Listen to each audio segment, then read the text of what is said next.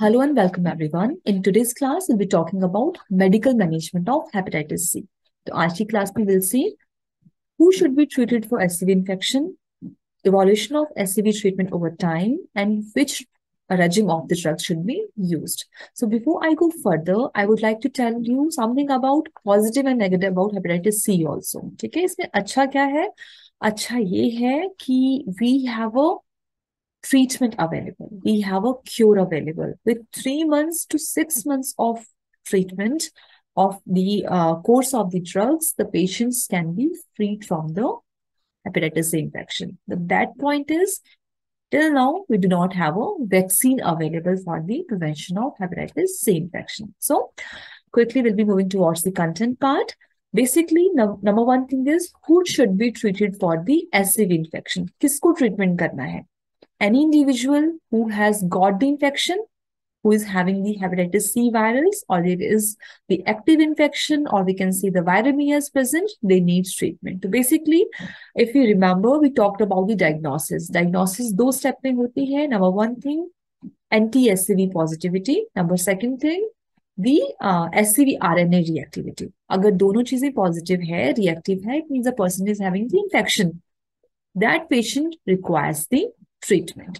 So basically, the evolution of the treatment over time was like this. Starting May, it was the use of interferons. Afterwards, the ribavirin was also added. Then the PEG interferons and the ribavirin were used in conjunction. Afterwards, the protease inhibitors were also added. And nowadays, we have the interferon-free combination of the drugs. So this is the regime which has been given by the national guidelines is based on the direct acting antivirals. So DAA are your directly acting antivirals. They are recommended first line treatment in India, and you have a combination of drugs which will be used for the management of the patients, and the treatment, the duration of treatment will depend on absence and presence of cirrhosis. So when we talk about the guidelines, these are the recommended guidelines. इसमें आपको clearly ये ध्यान रखना है that you have 3 category of people. The management for first category is different than the second category of people, and then different in with the third category of people. We'll see that one by one. Okay. Regime 1 में कौन से patients हैं, किस category के patients हैं? Those patients who have hepatitis C infection and do not have the cirrhosis of liver. They are your uncomplicated cases. Okay. Second category में कौन से cases हैं? Those patients who are having the liver cirrhosis along with hepatitis C infection, but they are in the compensated stage. Or third category will be inclusive of those patients who have SCV with cirrhosis and decompensation also. So, as the category advances, the severity of having liver disease is also more. First category, where you have the patients with SCV without cirrhosis, उस case में the regime is S plus D. इतना याद रखना है, ठीक है? S is sofosbuvir, D is jaclatassivir. कितना कितना डोज है?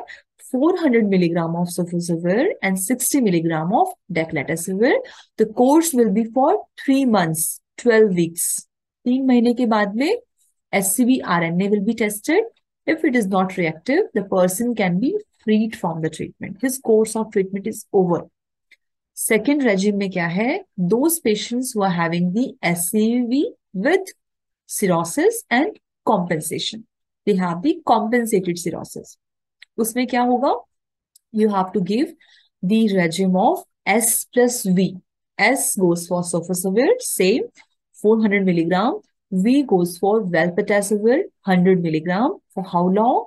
3 months or 12 weeks. उसके बाद में फिर से टेस्ट किया जाएगा. If it is non-reactive, the person can be freed from the treatment.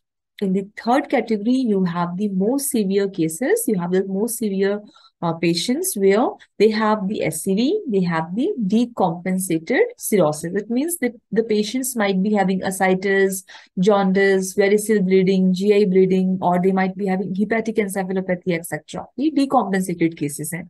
इसमें क्या regime है? You have SVR. ठीक है? S sofosbuvir, V velpatasvir. The dose is same, 400 plus 100 plus ribavirin. Ribavirin is your antiviral medication. The dose will be varying somewhere between 600 milligram to 1200 milligram depending on the weight of the person. And this will also be taken for 3 months. 3 महीने के बाद में फिर से testing होगी. तो simply क्या याद रखना है? First category of patient S plus D, second category S plus V, third category SVR. Okay, duration is 3 months. The treatment duration is 3 months. But you might have people who might not be tolerating the ribavirin. In those patients where there is ribavirin intolerance, you have to continue the same treatment regime as of your second category patients, S plus V. Sofosbuvir plus valproatasvir, but these patients have a severe course of illness, so you have to give them for 6 months or 24 weeks. Okay, तो कोई भी patient जो third category में होगा, who have a SCV infection along with that cirrhosis which is decompensated, उस case में you might give them SVR, sofosbuvir, valproatasvir, ribavirin for 3 months. Or if they are intolerant towards the ribavirin, you might have to give them the sofosbuvir along with the valproatasvir only. That will be for 6 months. Okay.